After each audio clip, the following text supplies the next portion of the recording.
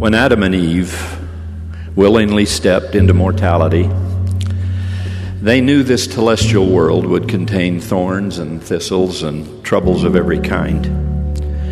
Perhaps their most challenging realization, however, was not the hardship and danger they would endure, but the fact that they would now be distanced from God, separated from Him, with whom they had walked and talked, who had given them face-to-face counsel. After this conscious choice, as the record of creation says, they saw Him not, for they were shut out from His presence. Amidst all else that must have troubled them, surely this must have troubled them the most.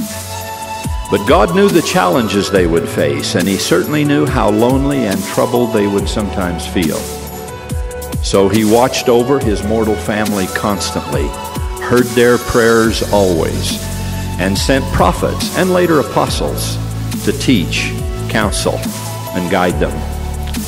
But in times of special need, He sent angels, divine messengers to bless His children, reassure them that heaven was always very close and that His help was always very near. Indeed, shortly after Adam and Eve found themselves in the lone and dreary world, an angel appeared unto them, who taught them the meaning of their sacrifice and the atoning role of the promised Redeemer who was to come. From the beginning down through the dispensations, God has used angels as His emissaries in conveying love and concern for His children. Usually such beings are not seen. Sometimes they are. But seen or unseen, they are always near. Sometimes their assignments are very grand and have significance for the whole world. Sometimes the messages are more private. Occasionally the angelic purpose is to warn.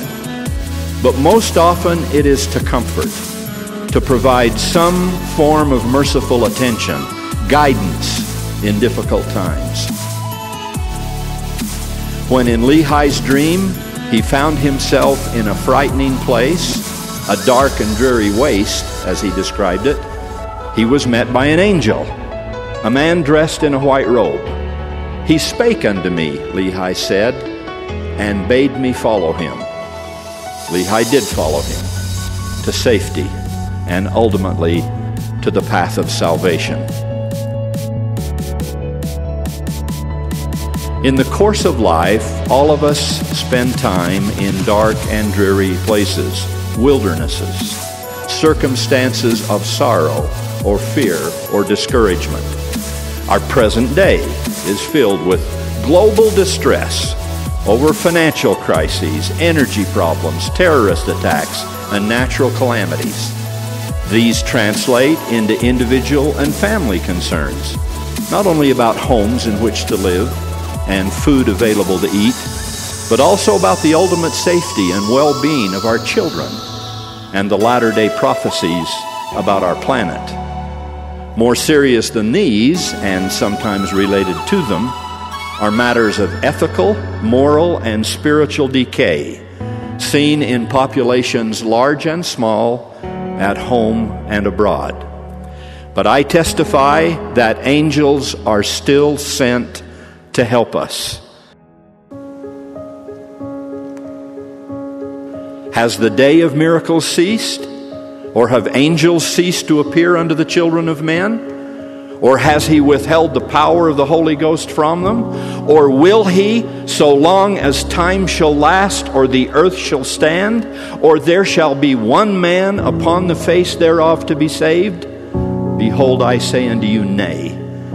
For it is by faith that angels appear and minister unto men. For behold, they are subject unto Christ, to minister according to the word of His command, showing themselves unto them of strong faith and a firm mind in every form of godliness.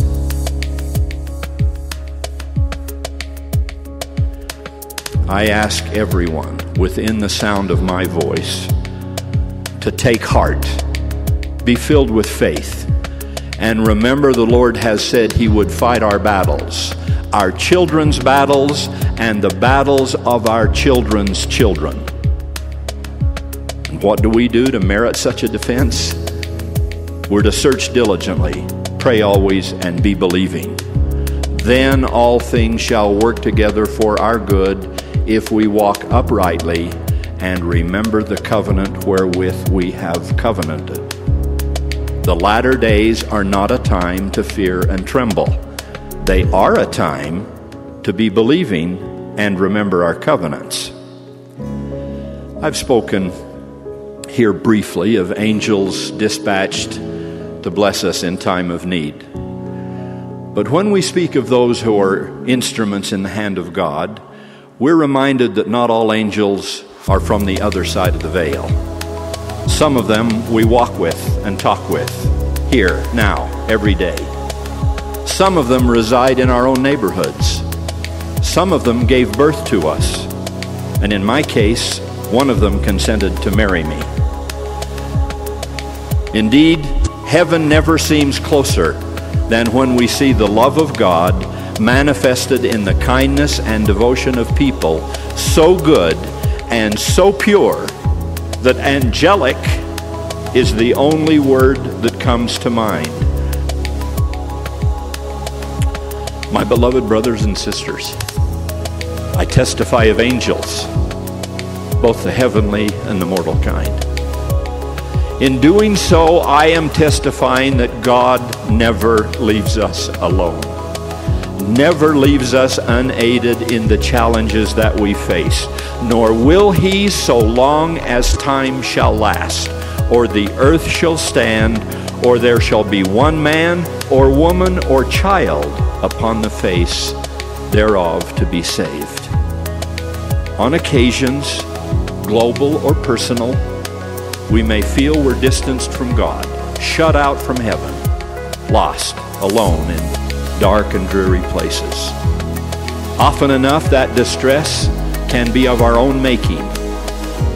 But even then, the Father of us all is watching and assisting. And always there are those angels who come and go all around us.